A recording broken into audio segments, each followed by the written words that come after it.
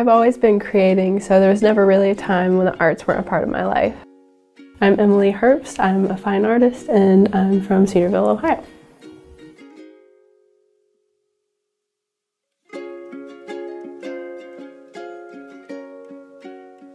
I've always had more thoughts than I knew what to do with, and art is really the only way I can process them. The ceramics process specifically provides the opportunity to step back and think and meditate and conceptualize.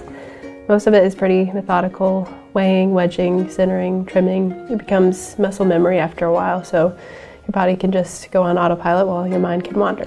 Something I've noticed about Emily and her process is that she starts off with a lot of brainstorming sessions, a lot of sketches and iterations of an idea. I'm often trying to figure out who I am and what I'm supposed to do, who God is, and what is this reality He's made, and how do they all relate to each other. It's obviously difficult for students to be able to start to synthesize that. Who they are is still developing at this stage, and so it's a challenge to be able to do that. I just want to know God as much as possible and to draw others into this as well. Art is kind of a study tool and a medium through which to know and interface with Him. Before God saved me, there was a lot of things that I didn't like about Him. He just didn't make sense to me. It always bugged me how God was so preoccupied and determined to glorify Himself. I was especially confronted with this when going through Exodus. I perceived Him as being cruel and distant and uncaring and arbitrary and egotistical. But I noticed when mentioning gaining glory for Himself, He would follow it up with something to the effect of, "Then they will know that I'm the Lord." God began to open my eyes to see how His glorification and our salvation are intertwined. In order to accomplish our salvation, Jesus gave up everything to become one of us, and in His hour to be glorified, He was crucified, and He bore the wrath on our behalf. What kept jumping out at me from the beginning was the idea of the Word. He was there in the beginning. God spoke the universe into existence through the Word, and His ultimate purpose was to make Himself known through the Word become flesh.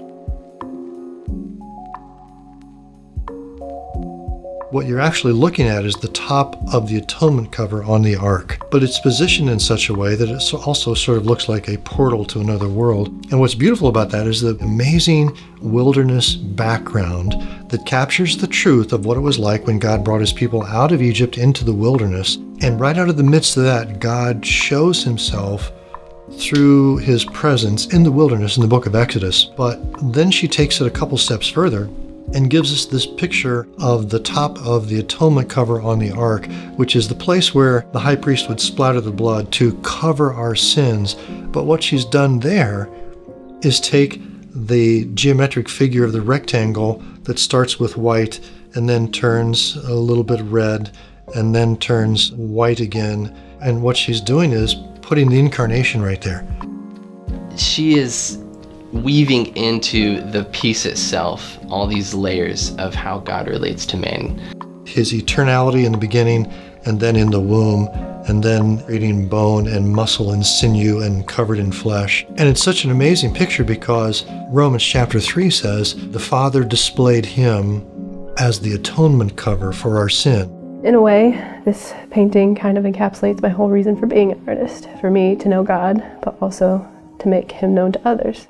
Art is one of the primary ways I'm able to fulfill that calling.